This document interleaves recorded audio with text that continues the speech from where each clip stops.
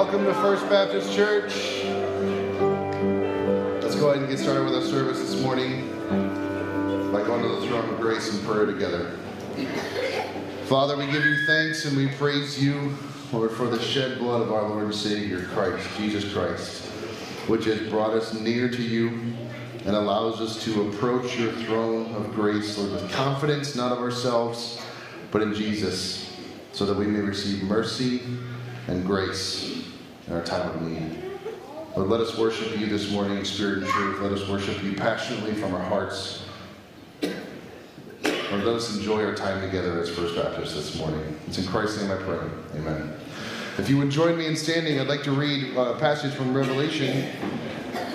It says this: They cast their crowns before the throne, saying, Worthy are you, O Lord and God, to receive glory and honor and power. For you created all things, and by your will they existed and were created. Our Father in heaven is worthy of glory. Is he not worthy of praise? Let's sing together our first song, Crown Him with Many Crowns.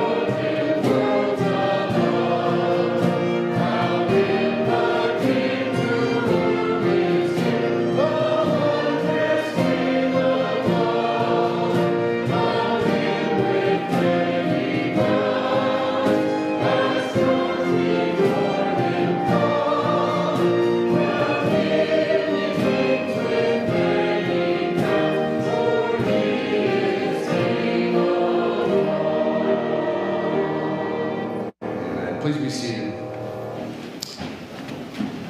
A wonderful singing, wonderful reminder for us this morning as we gather. For our offering time right now, as we do every once in a while, we're going to do a prayer time dedicated towards a specific topic. This morning, I'd like to spend a few moments in prayer with you as our church over the children of our church. And one thing that often gets overlooked is the children's ministry workers at our church. So what we're going to do right now, we're going to take a few moments in prayer over the children, the teenagers, a part of our church. It's a big responsibility, being a part of a church, being a parent with kids, which all of us share together. So let's bow our heads and pray. right now. Father, Lord, we thank you specifically right now. We want to thank you for, Lord, the children, the young people, the teenagers at our church at First Baptist. Lord, we have been blessed with a number of children, a number of teens. Lord, we are thankful for that. Lord, we recognize your word when it says that children are a blessing from you. Father, we want to uplift these children to you in every way. God, we together ask that as the children grow and as they develop, that they would experience and see, Lord, your goodness in their lives every single day. That they would see the beauty in how you have specifically created them as unique, or how you formed them in their mother's wombs, how you uniquely placed them into their families that they have today. Lord, I ask that the children, the young people, the teens of our church would come to faith in Christ and would grow in that faith. Lord, I ask that there would be authentic, lasting heart transformation that takes root and grows and begins to reveal itself in the fruits of the Spirit. Lord, Father, I ask that as these children, as these teenagers grow, Lord, that they would see and experience the importance of the local church in their lives. Lord, they have their parents, their guardians, Lord, care for them and bring them to church. I'm thankful for that, Lord. But I also pray, Lord, that us as the rest of the church would embrace our calling to show love and to train and to disciple these children, these teens. Lord, this community of believers that we have here, all of us are meant to build each other up, both young and old. Lord, I also want to thank you for each one of our children's ministry volunteers of our church, Lord, who serve so faithfully, yet will largely go unseen. So, Lord, I uplift them to you. Lord, I ask that, Lord, that you would continually give them strength, Lord, creativity. I pray that you would give them adaptability as things come up with children and ministry, that they would be able to convey truth to young hearts and minds. Lord, on the especially difficult weeks, Lord, I ask that you would give each of them a lot of grace. Lord, I know that a lot of the children get excited, and I know they're happy to be here, which can cause a lot of extra emotions. So, Lord, I pray that you would give each of them focus, Lord, and continued understanding about how to work with these children and to, at the same time, prioritize your word and teaching. Father, I do not feel like we can uplift the children, the teenagers of our church, Lord, without uplifting their parents to you as well. And one of the most challenging titles, Lord, that you have given to us as Christians can be parent. So God, I pray that the parents of First Baptist Church, Lord, myself included, that we would lay down at your feet any sense of selfishness or pride that might distract us from fulfilling our calling as parents and leaders in our home. Father, I ask that we would not shy away from our responsibility to model Christ in every aspect of our lives. But I ask that we would be proactive in sharing and teaching the truth of your word with our kids. Lord, when we fail, Lord, let us be a visible representation to our children of genuine repentance and faith in Jesus. Lord, when we are victorious, Lord, let us celebrate with our children where that victory has come from in your Son, Jesus Christ. Father, let us always be looking for gospel conversations and to explain how Jesus changes our lives from the inside out. Lord, we thank you for our children. Let us, as First Baptist, prioritize our children, care for them, reach out to each other, help each other out, serve each other as we serve and love and lead our families and our children, Lord. We thank you for them. It's in Christ's name I pray. Amen. If you would, please join me in standing. Let's sing together our next song, Oh, for 1,000 Tongues to Sing.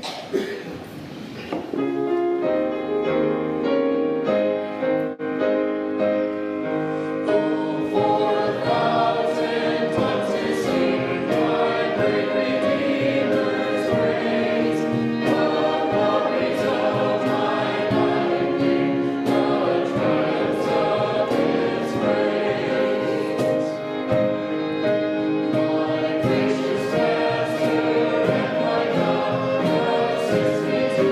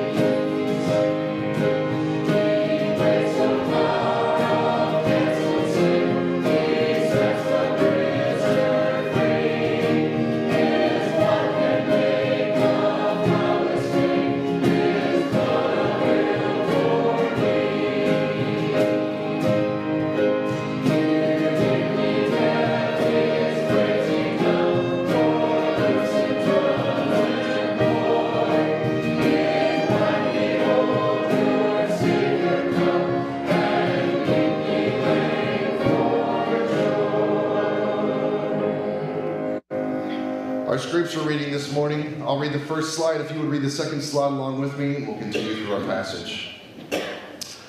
After this, he went out and saw a tax collector named Levi sitting at the tax booth, and he said to him, "Follow me." And leaving everything, he rose and followed him. This should sound familiar, by the way.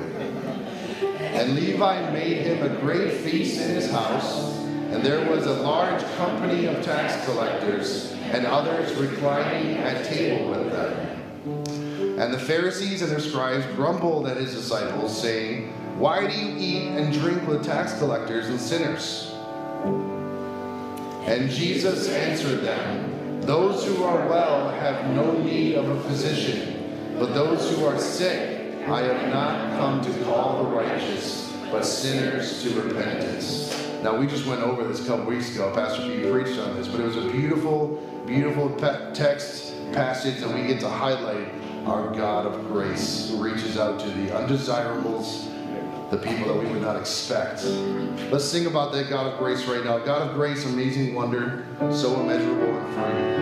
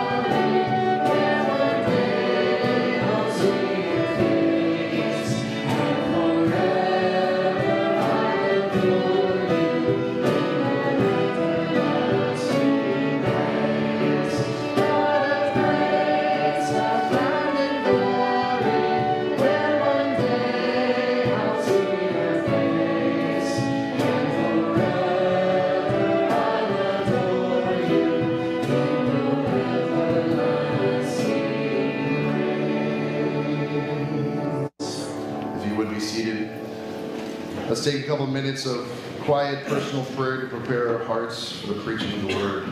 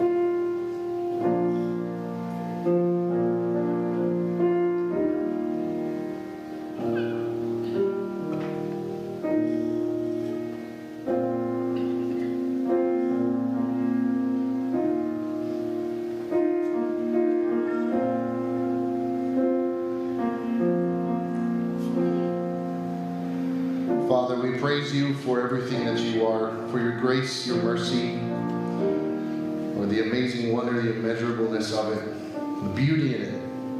Lord, we thank you for being worthy. We know that nothing in this world can change your holiness, can change who you are, your character. Lord, I am so thankful for that. Having someone, Lord, constantly to go to and to rely on. Lord, even as us as First Baptists, Lord, we are blessed, Lord, to call you our Heavenly Father, and we thank you for it. Lord, as we are about to hear your word preached after this next song, Lord, I ask that our hearts would be engaged, our minds would be active. Lord, that Pastor Pete would, Lord, have strength as he preaches and focus in his mind. Lord, I pray he'd be passionate about it and your word this morning. It's in Christ's name I pray. Amen. Please join me in standing.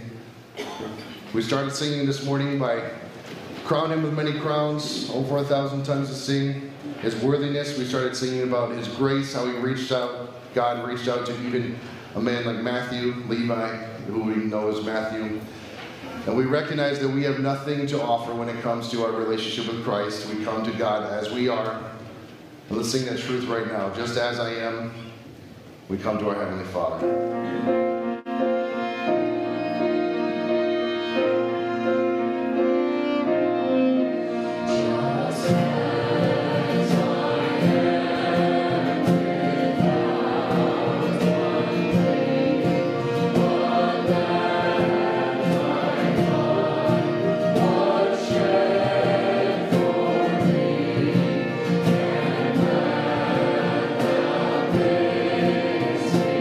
Oh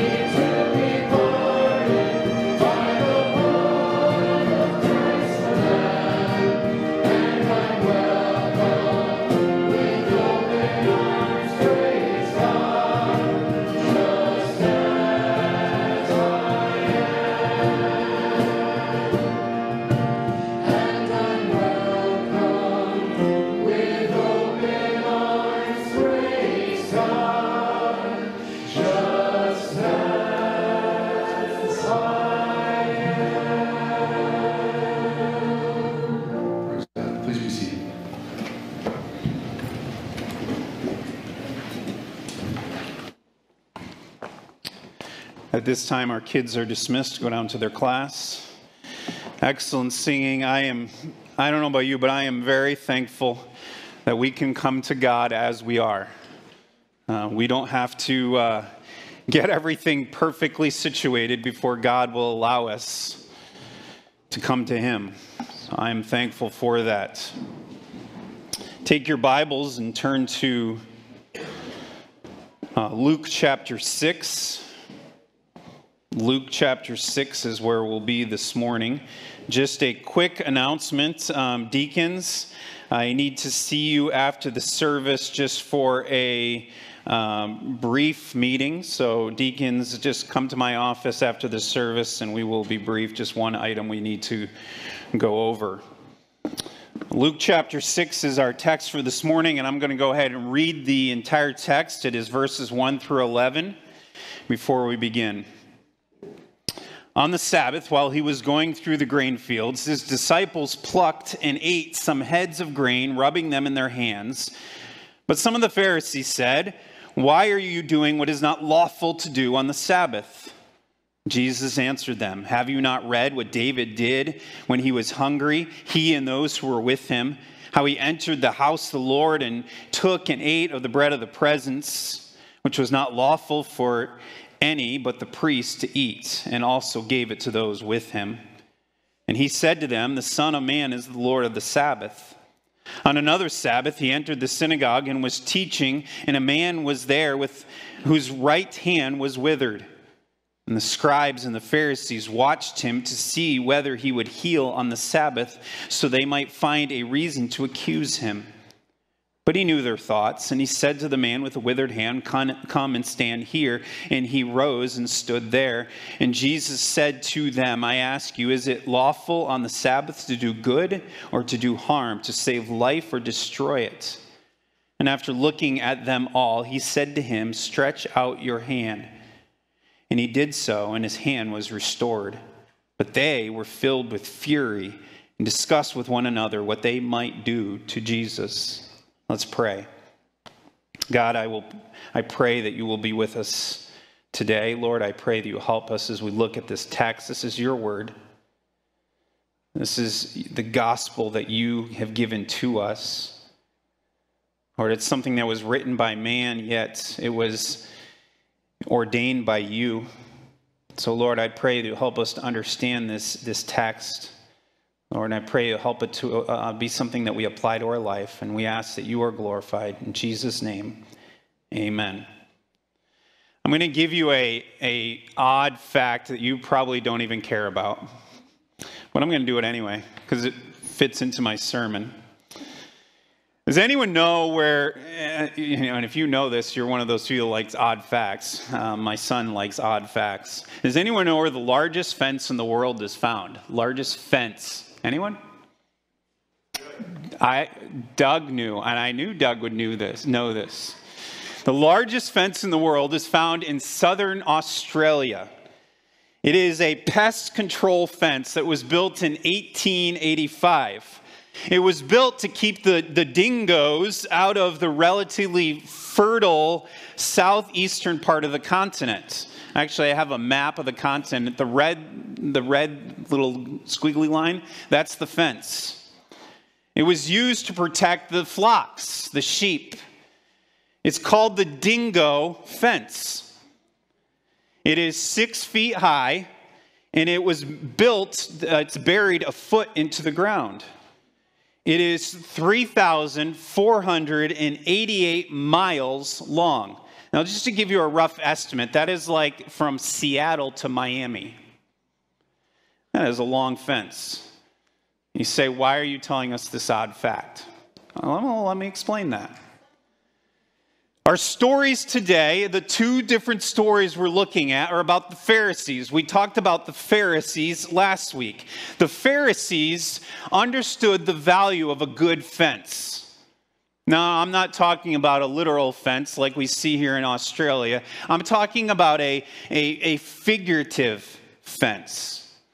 Let me explain what I mean.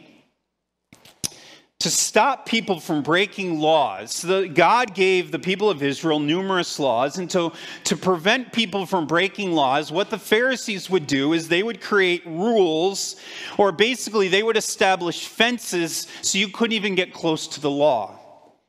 Let me give you an example of what that would be like, just for us so you can understand. Suppose God had a law that no one was allowed to stand at this pulpit right here, except for the pastors of this church. Okay? By the way, that's not a rule. That's not a law of God. I'm just using this as an illustration. So God establishes a law that no one could stand at this pulpit unless you were a pastor of First Baptist Church. So Pastor Will and I are the only ones allowed to stand here. But Pastor Will and I discussed, and we realized that it might be tempting for some of you to come up and stand here. Oh, not during a service, but maybe another time you come up and stand here. And so in order to prevent you from standing here, what we decided was we're going to do whatever we can to establish a perimeter so you wouldn't even come up here. And so we create a rule. It's not the law of God. We create the rule of Will and Pete. We'll call it that. And the rule of Will and Pete, to make it so you don't come up here, the rule of Will and Pete is that you're not even allowed to step foot on the stage or even the stairs. So we create a law, a rule, that if you even step right here, you have broken our rule. Okay, it's the rule of Will and Pete. Okay, this was something the Pharisees would do. And so what would happen is that if you would step on that imaginary line, you have now broken the law. The problem is that what they did was they raised their rules to the level of God's law. So that would be like me doing the same thing, that someday after the service, someone's walking by the front and there's a crowd of people gathered here. And so in order to avoid the crowd of people, they step up onto that bottom step. Guess what they just did? They broke Will and Pete's law. They're in trouble. You say, well, that's kind of ludicrous, but I've actually seen this in Christian ministries, not that. I remember a Christian school that I was a part of where they wanted to teach young ladies to dress in a modest way. Now, modesty is part of God's law, right? God teaches modesty in the Bible. We see that. And so modesty is a good thing to teach. But in order to regulate it, this school made a rule that girls' skirts or shorts had to go to the bottom of their knee. Okay? Any of you ever been to a place that had a rule like that? Okay? Here's the thing. Institutions can establish rules, and that's perfectly fine. I always said this when I was in schools that had rules. I would be like, it's just a rule. It's not a big deal. I will follow the rule because I'm in the institution. Many of you work at places that have rules the same way. You have your employees have rules. So having a rule as an institution is not a bad thing. But the problem is sometimes if we're not careful, what happens especially in Christian institutions is those type of rules raise up to a level of God's law. And I saw this at times in an institution where this was the case. So if a woman was to come walking in and her skirt was, this far above her knee, she had broken God's law. That's not true. And the problem is that if we're not careful, we can do the same thing. Oh, yeah, this is a rule that we establish. It's not the same thing as God's law. And what the Pharisees were doing was they were messing with God's law and equating it. And so one of the most guarded areas in God's law for the Pharisees was the command that we see to keep the Sabbath day holy. So in an effort to keep this law, the Pharisees, what they did was they made dozens and dozens and dozens of rules to protect so that you wouldn't actually, step onto the bottom step. And so they made some really crazy rules on the Sabbath. There was a rule on the Sabbath that you were not allowed to light a fire in your home because that was work. There was a rule that, and I kid you not, there was a rule the Pharisees had that if you could not drag a chair across your house. Why? Because the floors were dirt, and so when you drag a chair across the floor, it might make grooves, and then you would have to smooth those out, and that would be work. It seems ludicrous, doesn't it? That's what they would do. Now, the laws of God concerning the Sabbath were not ludicrous. We see those in Exodus chapter 20. And here's from the Ten Commandments where God gave them the law of the Sabbath. And in there he says, remember the Sabbath day to keep it holy. 6 days you shall labor and do all your work. But on the seventh day, it is a Sabbath to the Lord your God.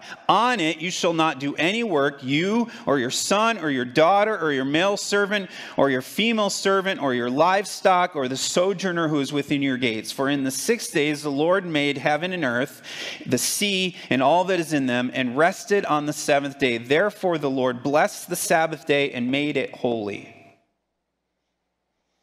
God established the Sabbath. Now, this word Sabbath is a Hebrew word that means to rest or to desist from doing work. It was made, as we see here, it was established to commemorate the seventh day as a day of rest after God created earth on 6 days. We see this in Genesis. In Genesis it says, and on the seventh day God finished his work that he had done, and he rested on the seventh day from all his work that he had done. So God blessed the seventh day and made it holy, because on it God rested from all his work that he had done in creation.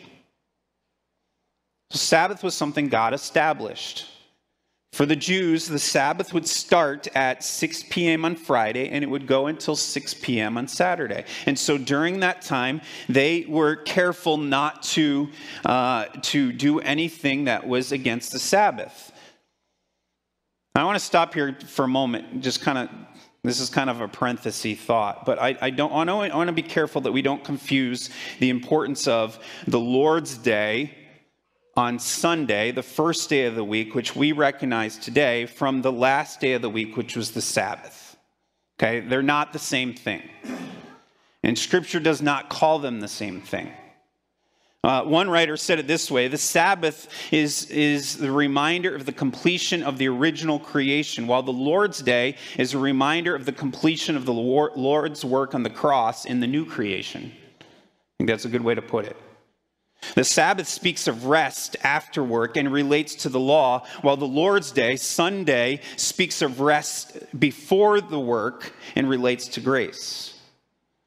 So we understand, when I talk about the Sabbath, I'm not talking about Sunday. I don't think that Scripture makes the connection between those two. The Sabbath was something in the Old Testament, and we'll talk about that briefly.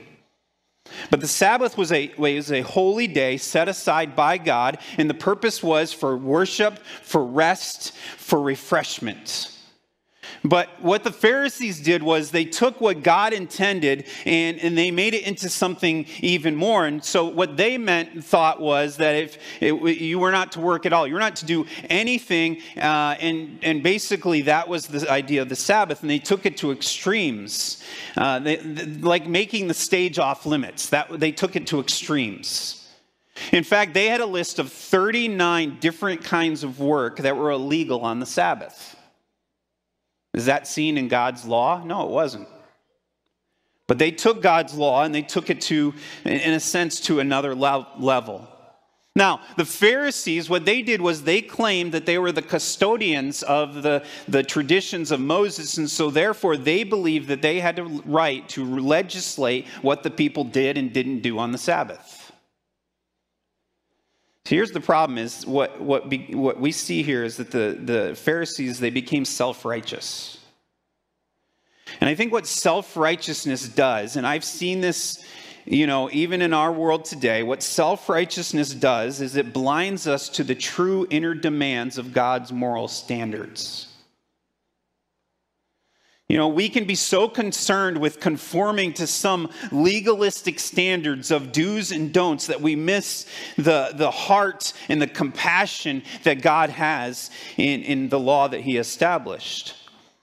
And so instead of love, mercy, and compassion and justice, we pride ourselves on some lesser code of conduct. Well, I did this, instead of seeing what was God's purpose. Why did God establish the Sabbath? For his glory. But I think what the Pharisees had done is they had completely forgotten the purpose. And so because of that, the glory of God was forgotten. And so the Sabbath day became just a list of prohibitions, which many of them were laughable. So I say all that. This is all introduction into our passage for today. And in our passage today, we see two different stories about the Sabbath. And we want to talk about these because I think we want to understand the problem that the Pharisees had and how Jesus confronted it. And so these disagreements came about and they really created controversies. So what I want to look at is I want to look at two Sabbath controversies that we see in this passage and what we should think about them. First one is the dealing with hunger. We see in this passage that there is some fundamental issues that we want to deal with. And so I have some statements that I want to make here. First of all, there was a fundamental human need, and that was they were hungry. Look at verse 1 of chapter 6 again. On the Sabbath, while he, that is Jesus and his disciples, they're going through a grain field, his disciples plucked, ate some of the heads of the grain, and rubbed them in their hands. You say, okay. What's the got here? Now, I want to stop before I get into exactly the details, and I want you to see that you got to read through the text a little bit here. So the disciples are walking through a grain field, and the Pharisees observe this. Now, understand this. Pharisees were not people who went out into the grain field. So how did they see this? They were spying on Jesus. Okay? They are waiting for Jesus to make a mistake. That's exactly what they're doing here. And so it's like they're walking around following Jesus, waiting for him to step on the bottom step. They're waiting for it to happen. And so we come here and we see that Jesus is walking through the field. Now, Luke doesn't tell us this, but in Matthew's account of this story, Matthew tells us, I think something that Luke kind of implies, but Matthew tells us that the disciples, they're hungry.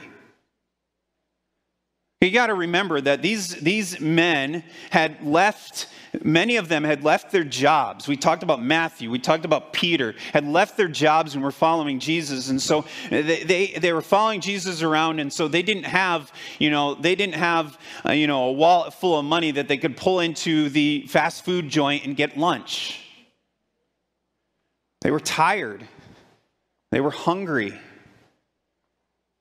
And so they did something here that was a normal, common thing in that day. In fact, what they did was not illegal. You might be thinking, well, are they stealing? Was this their grain field? No. There is exceptions in the law where the Bible talks about where a sojourner traveling through the land was allowed to pick what he could eat. And so what they were doing was not wrong. It was not illegal. It was something that was acceptable to do. So what was the problem here? And the problem is the difference, and this leads to my second statement, there was a fundamental difference in perspective. The Pharisees had a very legalistic perspective. They said, hey, you know what? You can't step on the bottom step. Their rule was about work. And so what was their main complaint? They were finding fault in the action of the disciples of Jesus. As I said earlier, there are 39 different kinds of work that the Pharisees listed in the law of the Pharisees that were illegal to do on the Sabbath. Now, according to these rules, the disciples, I want you to understand, the disciples were breaking 3 of them. You say, what do you mean? Notice what it says in the text. It says, while they were going through the field, the disciples plucked. Okay, that's the first one. That was the act of reaping. They plucked. I mean, think about this for a second. We don't often walk through grain fields, so maybe this is a hard one for us to understand. But let's say you're walking through the field and there's, a strawberry patch, and you reach down and you grab a strawberry. Okay, I wouldn't necessarily call that reaping, right? I mean, you're picking a piece of fruit. That's essentially what's happening here.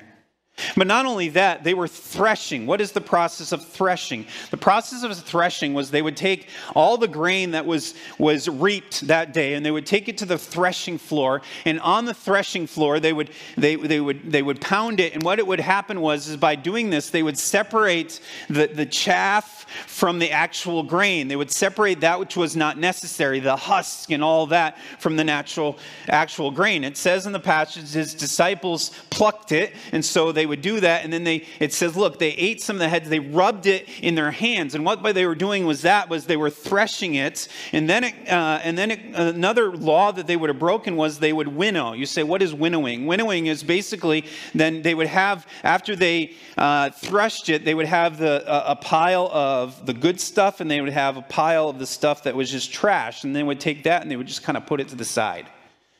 Now, that was the process of winnowing. So basically the issue here is these Pharisees are stepping up. Their big issue is, you worked. Did they? Obviously not. But the problem is that they were so concerned, about stepping on the bottom step in our earlier story, that they missed the issue. They missed the issue of there was a need, and they didn't see the compassion. And I think sometimes it's easy to do the same thing. It's easy to judge others based on a rule, or at least a perceived rule, without seeing the heart behind the rule. So how does Jesus respond? Look at verse 2. We see there the Pharisees is where they're complaining. Why are they doing what is not lawful to do on Sabbath? And Jesus answers them, have you not read what David did when he was hungry?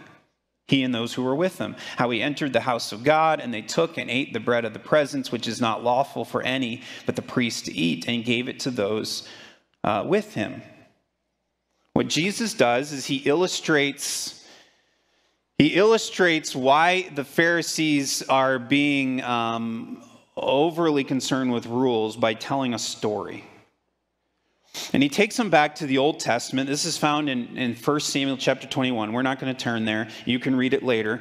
But he takes them back and he illustrates their lack of compassion and their unnecessary clinging to the law by recalling a story about David that they would have known very well. They're Pharisees. They knew the Old Testament. They would have known this story. Now, what's this story about? So in this story, David is not yet king. David has been anointed as going to be king, but he has not yet been king because King Saul is still alive. And King Saul is pursuing David and his men. I mean, everywhere they go, King Saul is pursuing them. Because why? Because King Saul at this point wants to kill David. And so David and his men are running. I mean, they're just constantly, they're fugitives, basically. And they're running, and they're desperate, and they're hungry. And so in the process of that, they come to the house of God. And they walk in the house of God, and David comes in to the priest, a man by the name of Abimelech. And he says to Abimelech, he says, we are hungry. Do you have any bread? Now, in the house of God, there would have been bread maybe set aside for people to eat when they came in. And so the priest goes over, and it would be called common bread. And the priest goes over, and he looks into the supply, and he says, David, I'm sorry, but the common bread's all gone. There's none available. And David says, okay, but what about the bread of the presence? You say, what's that? Now, oftentimes it's called the showbread. In the house of God, there was a gold table, and every Sabbath the priests would come and they would place 12 loaves of, not bread that we think of, this was unleavened bread, but they would take 12 loaves of bread and they would put it there on the golden table. And what it was when the people would come into the house of God to worship God on the Sabbath, they would see these, and it was a reminder to the people of how God provided for them, and God gave them provisions on a continual basis. And so the bread was there, and it was holy. Meaning that, as it says in the passage here, no one was allowed to eat this bread except for the priests. And the priests could only eat it after it sat on the gold table for a week. And then the priests could take it home and eat it. So David comes in and they're hungry and they're desperate, and the priest says, all we have available is the showbread. And David says, can we please have the showbread? We're starving. And in a point of compassion, the priest says, yeah, you can have it. Now here's the thing, when Jesus tells the story, immediately the Pharisees know, they won't admit it, but they know they're in trouble. Because they would not have condemned the actions of David here. I mean, David was the hero king. And so the Pharisees, that's why we don't see them respond, because they had nothing to say. And basically what Jesus is saying in this moment is something, he's saying human need must not be subjected to cold, hard laws. I mean, this made their argument very difficult. It reminds me of a passage in Hosea where it says this, talking about where God is speaking, and he says, I desire steadfast love and not sacrifice, the knowledge of God rather than burnt offerings. What God is saying in this passage is, I don't just want your ritual. I want your heart. I don't just want your performance. I want your love. The problem for the Pharisees is that they had given up on that. They were all about looking good. And their heart for people, their compassion had disappeared. Now look at verse 5. Jesus says something that must really have upset the Pharisees next. In verse 5, after he tells the story, and Jesus says to them, the Son of Man is the Lord of the Sabbath. Now we've already talked about this earlier in Luke where Jesus describes himself as the Son of Man. And so they knew what he was talking about here. And he says the Son of Man. What Jesus is doing in this passage by saying this, he's saying, I am the Son of Man. And he's saying that I am the Lord of the Sabbath. In other words, he's saying, I rule the Sabbath. Now, he can only rule the Sabbath, in fact, if in fact he owns the Sabbath, and he can only own the Sabbath if in fact he's the one who made the Sabbath. So by stating this, he is saying, I created it. I'm not a servant to it. Now, I want to pause there for a moment, because I don't believe what he is saying here is that I am superior to the Sabbath, and so I can do whatever I please. No, Jesus was still under the law. At this point, Jesus was still under the law, and that included the ceremonial law, that included the law of the Sabbath. But what Jesus is saying is his violation here was not a contradiction to God's law. It was a contradiction to the man-made Pharisaical regulations. Now, there is going to come a time in the story in Luke where Jesus will fulfill the law by dying on the cross. And by doing that, eliminating the power of the law over the people. But that time hasn't come yet in this story. And so we see this controversy. Number one was dealing with hunger. Secondly, I want to notice the second one. The second controversy is dealing with disability. Again, there's some fundamental statements that I want to make. There was a fundamental human need, just like the last one, and we're going to talk about this in a minute. But before we do that, I want to point out a couple things. First of all, I want to remind you of something. I want to remind you that when Luke wrote this gospel, he told us at the very beginning of Luke why he wrote it. He wrote it so that we may know that Jesus is who he says he is. And so because of that, Luke doesn't necessarily always put things in perfect chronological order like some of the other Gospels do. And so when we see here in verse 6, it says, on another Sabbath. And we know this is a different Sabbath, but we can't make the conclusion that this is the next week. In fact, this may have been some period later. But I think what Luke does is he puts these two together to see that this related idea of them battling over the Sabbath. Now, on this particular Sabbath, as he did many times, Jesus is in the synagogue, he's teaching. And it tells us there, he comes across, look at verse 6, and he enters the synagogue and was teaching, and a man was there whose right hand was withered. What does that mean? That word withered means dried up. In other words, it's to say that his right hand had no life in it. It was useless. I'm guessing at some point, some of you have met someone who have this type of thing. Maybe it's from cerebral palsy. Maybe it's from some other disease where their hand is withered. And I imagine it's kind of, they kind of walk around and their hand's like this and there's no life to it. You know what I mean? There's people that you've seen like that where they can't do anything with this hand. It's just there. And that was this man.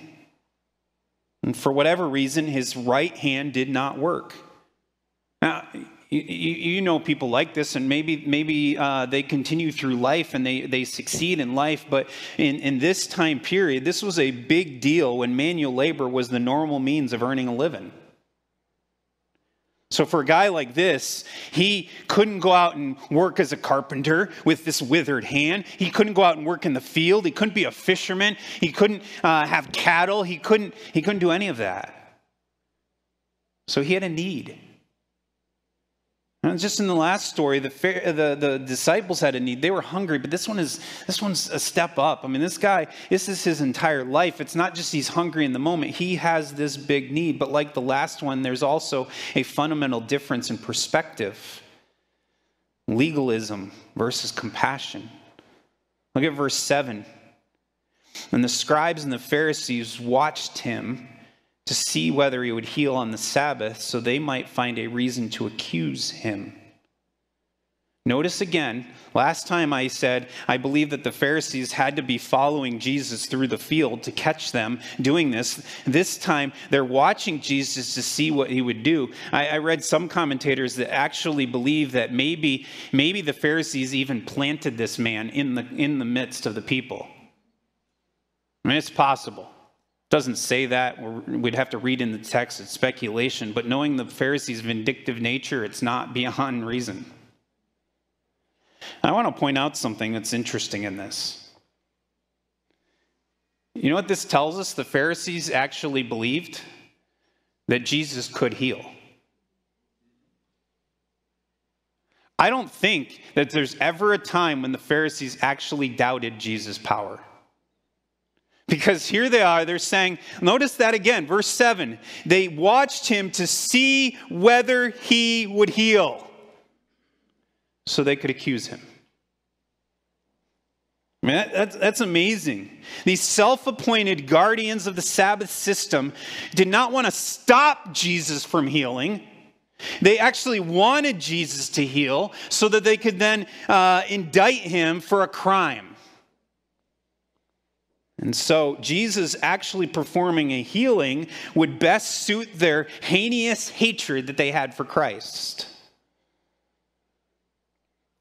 Now, Jesus knew their thoughts. Look at verse 8. They didn't say anything. They didn't tell anyone. But verse 8, but he knew their thoughts.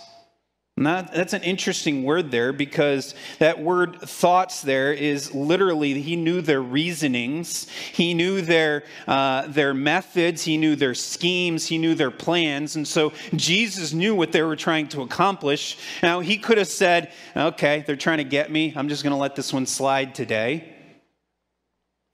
But they were trying to lay a trap for Jesus, but little did they know that these religious trappers were the ones that would actually be trapped.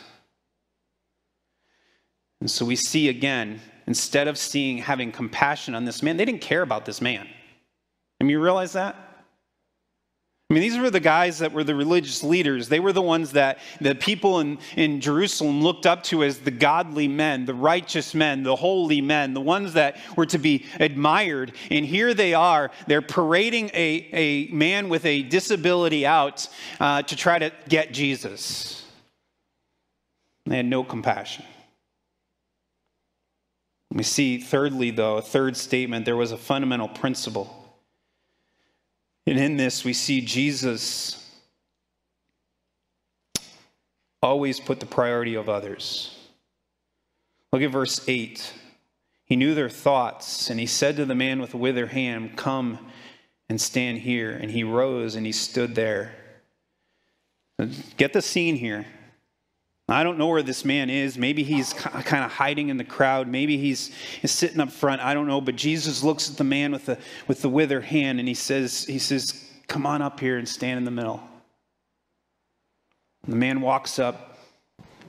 If you remember, we talked about a few weeks ago what it would look like in this setting. In this setting, what it would be is most of them would be sitting on the floor, and Jesus would be in a chair or something, so he would be above them while he taught. And this withered man comes up and he stands next to him. Now he's front and center. And then he points, and before he addresses the man with the withered hand, look what it says. He looks at the Pharisees. And he says to the Pharisees, "I ask you, is it lawful on the Sabbath to do good or to do harm? To save life or to destroy it?" And he places the challenges in front of the Pharisees. And I think their challenge here is threefold. First of all, it revealed that their extra-biblical laws were actually unbiblical, because God commands to do good. Second of all, it would have exposed that they actually could care less about the pain of others. They didn't care about that man. And thirdly, I think it would have shown to all that their plot was to take Jesus down. Jesus, on the other hand, cared about people. I mean, there are too many times to even count when we see Jesus reach down and show love and concern, not just for the elite, not just for the rich, not just for the religious, but for the unlovable. And Jesus cared, and he always cared. His priority was on others. The third statement that I want to make here is there's a fundamental difference in behavior: healing versus hatred. Continue reading. Look at verse 9 again. And Jesus said to them, "I ask you, is it lawful on the Sabbath to do good or to harm, to save life or destroy it?" Of course, there's no answer, right? I mean, they all know the answer. I mean, they would be foolish to respond here. They can't respond here. And then look at verse 10. And after looking around at them all, he said to him, "Stretch out your hand." And he did so, and his hand was restored. Can you imagine this moment again? Pharisees all piously sitting around, and Jesus looks at them and says, "Hey, let me ask you a question. On the Sabbath, is it better to do good or do evil?" And then notice what the passage says. I think he did one of those things that all of us that probably had happen when we were kids and our parents would do. Or maybe some of your spouse has done this to you. They asked a question and then they just stared into his eyes. I'm sure they were like, "Ooh." They were probably melting in their seat. It must have felt that way. And he asked them a question which need not be answered. And then he looked deep into their souls. And then Jesus stops and he turns and he looks at the man with that withered hand. And he says to him, "Stretch out your hand." Now, this is interesting. And why is this interesting? Because in the study of Luke, we've already seen numerous miracles that Jesus did where he healed someone. In every single case up to this point, Jesus healed someone. He reached out and touched him. Do you remember the leper? Remember when the leper came in and the Bible tells us that Jesus reached out and touched the hand of the leper, which was a no-no. Do you remember that when Jesus was in Capernaum and it says that he healed Peter's mother-in-law, and then the word got spread about who Jesus was, and it tells us the entire town of Capernaum came and Jesus healed every one of them. And it tells us an interesting thing. It says he touched every single one of them. But in this story, it doesn't say that. It says Jesus looked at the man and he says, "Stretch out your hand." I mean, the interesting point is that the man's issue was that it was likely preventing him from doing what God is asking. And so here's his hand and he can't move. And the command at first, the command to stretch out your hand actually seems unreasonable and actually maybe even seems insulting. Because this man's obedience wasn't even possible. But the poor sufferer was not stopped by doubts or reason of any kind. And because we see at once, what does he do? And I don't know if it was instantaneous. I don't know if it slowly happened. I don't know if he has his hand here and it's just suddenly he just starts slowly moving and all the crowd is watching. They know this man. And suddenly his hand is whole. And this precise act of obedience was what made him restored. You know what's interesting about this? What were the Pharisees trying to get Jesus to do? They were trying to get Jesus to heal because healing was one of those 39 forbidden acts of work. And you know what's the amazing part about this? Jesus didn't even lift a finger. Kind of hard to get him on work in there, isn't it? And notice the Pharisees' response. And this is amazing to me. Verse 11. But they were filled with fury.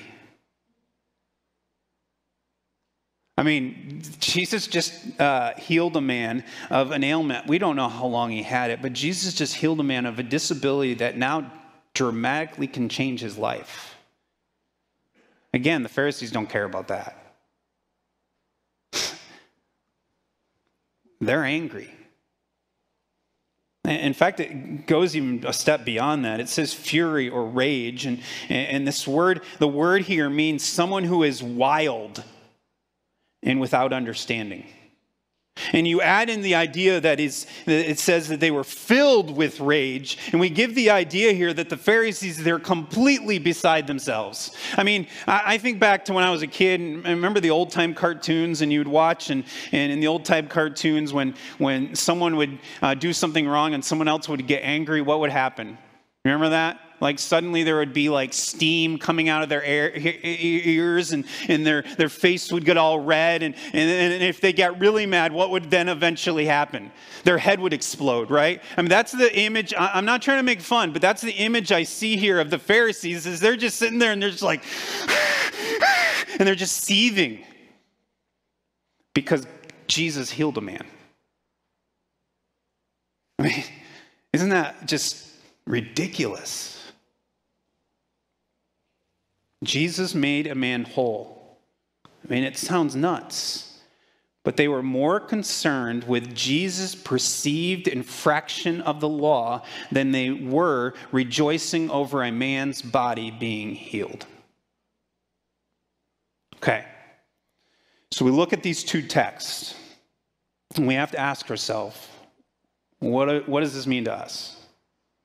How do we take this and apply it to our lives today? Because we don't have the Sabbath laws the way that they did, because Jesus eliminated the Sabbath laws on the cross. And so, we know that because the Bible tells us that Jesus, when he died, that the veil of the temple ripped in half. Meaning worship's not the same. And so the Sabbath laws are not binding on us. And so what does this mean to us today? Well, two things. First of all, I don't want to run too quickly over the faith of this man with the withered hand. Put yourself in his place. If you have any sort of physical handicap, the last thing that you want is for someone to call attention to it in a public setting. Perhaps this man with the withered hand, when he walked into the temple, maybe he kept it tucked under his robe. He was embarrassed. And Jesus looks at him and says, "Rise and stand and come front and center where everyone can see your problem." How embarrassing. But he did it. In faith, he stepped up, he walked up, and he did what Jesus told him to do, even though there was embarrassment involved. And that is an incredible act to the faith. Now, let me ask you a question. Do you have faith to act on your belief? Because God asks you to do things every day. Do you have enough faith to act on it? Do you have enough faith to act on, when God tells you to love others? Do you have enough faith to act on when God tells you to not lose your temper? Do you have enough faith to act on when God tells you to give? Do you have enough faith to act on when God tells you to serve in a way that seems a little difficult? This man here had enough faith to stand up, to walk front and center. And when Jesus said, "Hey, stretch out your hand," he didn't go, "I can't do that." He did it. Second thing that I want to say in application is, let's not let the law and our rules overcome our love and concern for the need of others. We will not agree with how everyone does life. But what Jesus teaches over and over and over again is grace and compassion should be over rules. Do not get me wrong. Listen, I'm not saying that we as humans it's okay if we just throw aside all restraints. I'm not saying that. But we should not allow our adherence to the law to be akin to righteousness. And there are Christians today that I look this certain way because I'm righteous. No, you look that certain way because you choose to look that certain way. Righteousness is what's in here. On the other hand, they'll look at someone over here and they don't look exactly like them. They don't dress the same. Their hair might be a little off. They have a few tattoos. There must be a problem there. And we make judgment. Instead of being like Jesus and looking with a heart of compassion. So how do we respond? Let's show compassion. Again, that does not mean that we don't have rules and laws. Those are a necessity. Without rules and laws, there's chaos. But rules and laws should not trump love and compassion. Let's allow God to deal with the judging of the rules and laws, and let's show compassion to others. Let's pray. God, we are grateful for your word. We're grateful for how it pierces our hearts and our souls. And Lord, I know that when I even think about this story of this man with the withered hand, just the faith that he had and the faith that required action, and yet he acted on it. Lord, it wasn't as simple as some of Jesus' other miracles where Jesus reached out and touched someone. It took a step of faith. Lord, I pray you'll help us to have faith to deal with our circumstances each and every day. Whatever circumstances you place us in, Lord, and you call us to act a way that pleases you and to bring honor and glory to your name. And when we get into those different circumstances, I pray that you'll help us to have the faith to follow through with those. Maybe that's the faith to fight temptation. Maybe it's a faith to share the word with our neighbors, our friends. Lord, I pray you'll help us not to be so caught up in rules and regulations that we miss the heart of the matter, your glory. Lord, that we will, like your Son, show compassion. Lord, that we will be people who express love. Lord, we thank you for all you do, and I pray that you'll continue to work in our hearts and our lives. In Jesus' name, amen. Pastor Will. Please join me in standing.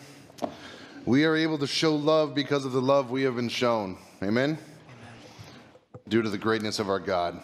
Let's sing together a song we just learned a couple weeks ago as we close out our service. How great. I'll bless your name, O God.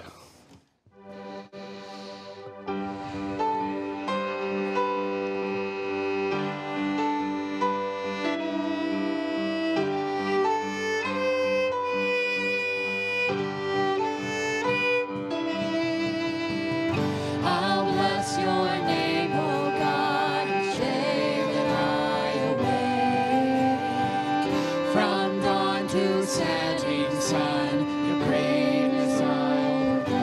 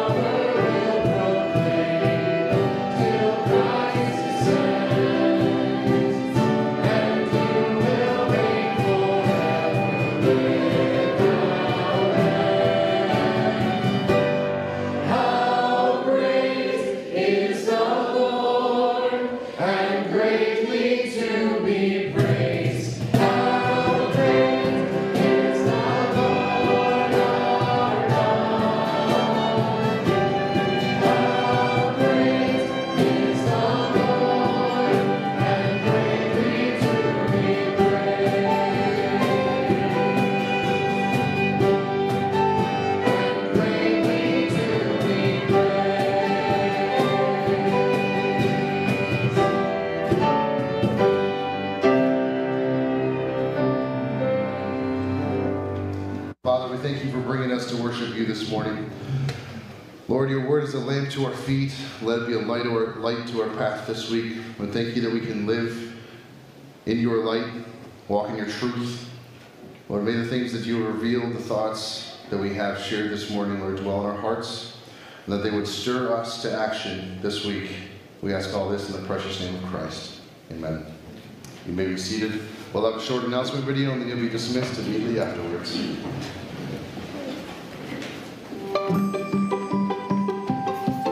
Hey, First Baptist family. Glad you could join us in worship this morning.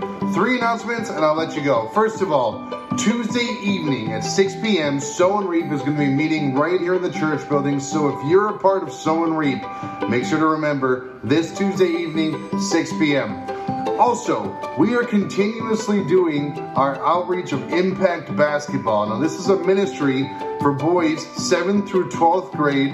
Any boys 7th through 12th grade is able to come to the church building every Tuesday. This is for boys that are a part of our church, as well as any boy that's outside of our church in the community. Everyone's welcome to come from 4 to 6 p.m. We get together, we play basketball, we have a Bible talk. Very basic, very simple. We get together, we talk about God's Word, and we play some ball. Have a good time. It's a lot of fun. Last announcement, Man Camp, the 23rd, the 24th, this Friday and Saturday. It's going to be a lot of fun. Any male in the church of any age is welcome to come. We're going to be meeting at Potato Creek State Park. Make sure you let me know if you're coming. Even if you're just going to come Friday night for dinner and hang around the fire, you're more than welcome to do so. But I need to know if you're coming so I know how much food to buy. All right? So, it's going to be a lot of fun. If you're interested in staying overnight, we do stay on the campsite overnight. We have breakfast there in the morning. It's a great time of fellowship. I hope you're able to join us. If this is your first time here joining us at First Baptist Church, thanks for choosing to worship with us. Make sure you stop by our guest center in the annex. There we have a gift mug set out just for you. First Baptist family, have an awesome week.